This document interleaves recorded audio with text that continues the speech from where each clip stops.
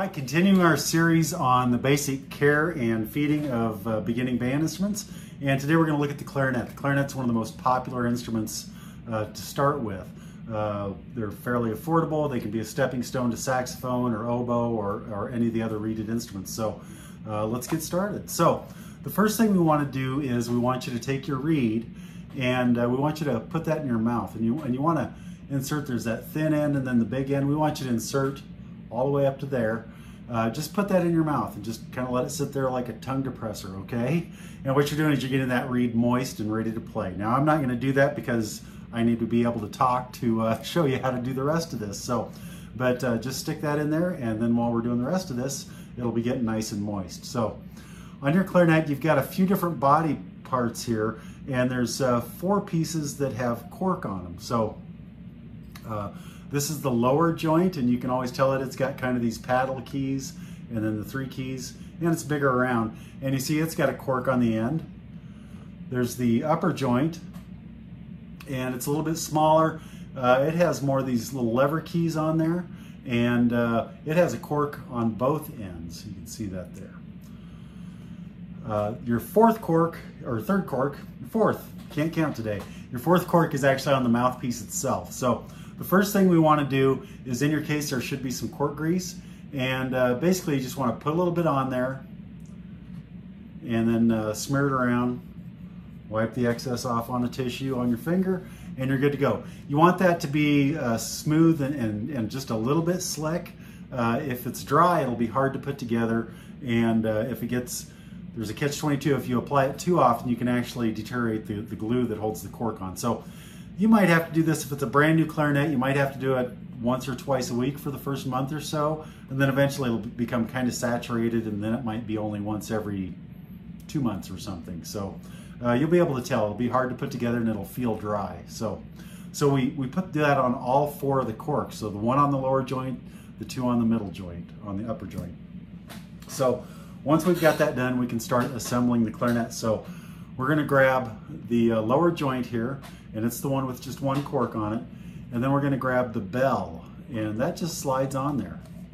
Now you want to grasp your clarinet fairly firmly to slide it on there and give it a little twist. These are brand new corks, so they're a little bit tight, and that's the way we want it. So there you go, there's 1. Now here's the little trickier part. This is where we assemble the lower joint and the upper joint.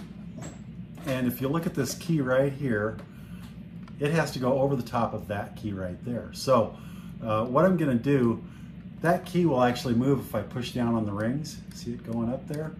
Okay, so I'm actually going to, as I'm putting it together, I'm going to push down on that ring so it raises. I'm going to put the joint on in a twisting motion and then line that up, if you can see that there. So you can see that these 2 are in a line. If you've got it right, I need to just twist it just a little bit. You'll also see that the holes are all in a line here, okay? So that's the 2 joints together.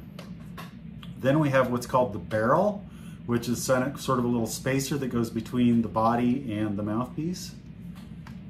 And we put that on. So a lot of the clarinets do have a neck strap hook. Neck strap hook is really great for a beginner, and a neck strap is really great for a beginner. It allows them to actually let go of their clarinet without fear of it rolling on the floor. It can also, if it's adjusted correctly, help them keep the correct orientation with their clarinet, so as they're playing. So use that neck strap if you've got one. And we'll move on to one of the trickier pieces, which is the mouthpiece and the reed. So you've been soaking that reed, and you notice there's a flat part of the mouthpiece. That's the face of the mouthpiece, and this is the face of the reed, okay? Or I'm going to call it the face. So the way to remember how it goes on is flat to flat. There's a flat and a round, flat to flat, and then tip to tip, skinny end to skinny end. So we're going to put that on there. And the way we want that to end up is about like that.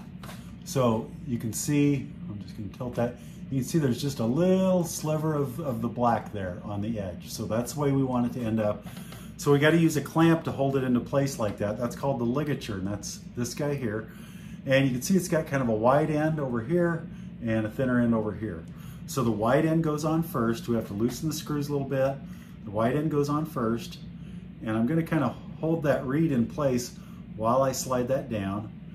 And then I'm just gonna tighten these up just barely snug. I want them snug enough they're gonna hold the reed, but I don't want them to really clamp it down yet until I check that alignment. And so now I'm going to just kind of wiggle that reed around. Need to go down just a little bit. So I'm wiggling around until, still need to go down a little bit. This is hard to do upside down and backwards so you can see it.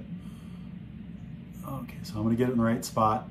I'm gonna tighten these up. Now you don't have to go gorilla on this. You just go till it's nice and snug and the reed's not gonna move around. And you should end up looking like that. So you can just see that little bit of black right there. So that's ready to go. You put it on, and the reed goes, you have just the one hold back here, that's where your thumb's gonna go.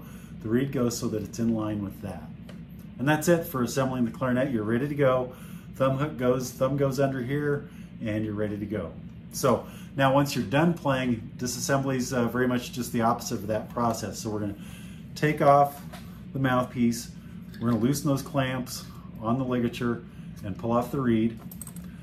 And I want you to put that reed back in this nice little plastic case. So that's gonna keep it nice and flat. It'll dry flat and it'll last longer for you. The other reason we want to take that off every time is we don't want that moisture to just stay in the mouthpiece and on the reed, because funky stuff starts growing and ain't nobody want that, okay? So now we've got the body of the clarinet and the barrel, and in your case there should be a swab. So a swab is a piece of cloth with a string or a ribbon, and then there's weight in this ribbon here. So what I'm going to do with that is I'm going to hold my clarinet up. I'm just going to drop that all the way down through the clarinet, okay, until it pops out the other end, and then I'm going to pull it through, okay? And you want to do that at least once or twice after every time you play. So once that's done, you can put that back in the case and we start disassembling the clarinet. Now I do want to show you one other thing that we do sell, and it's kind of a handy little gadget here. Sometimes at the end of class, I'm just giving it a twist and pulling that apart. Sometimes at the end of the class you get rushed and you don't quite have time. We do sell these. So this is a rod with a special fiber on it that wicks away moisture, and you can just stuff that in there, and it's a two-part deal, so you got one for each joint. Stuff it in there and you just leave it in there, okay? So that's pretty much it for clarinet. Some weekly maintenance you want to do, just like every instrument, I recommend that once a week when you're done playing, give it a wipe down, get rid of your fingerprints, kind of inspect it, look for any loose screws, bring those to the attention of your director or bring it to us and we'll take care of it.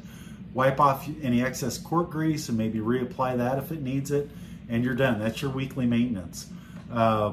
If you are using a swab or one of these stuffers, you can wash these. So if they start getting a little grungy or something like that, you can just take them to the sink, a little mild soap and water, rinse them off really well, let them dry really well, and then they're clean. They're as good as new, and you can use it again. So that's pretty much it for the clarinet. If you have any questions on this or any of the other band instruments or just anything musical, give us a call to get to all the stores, Kearney, Grand Island, and Ogallala out here in western Nebraska, 308-234-1970.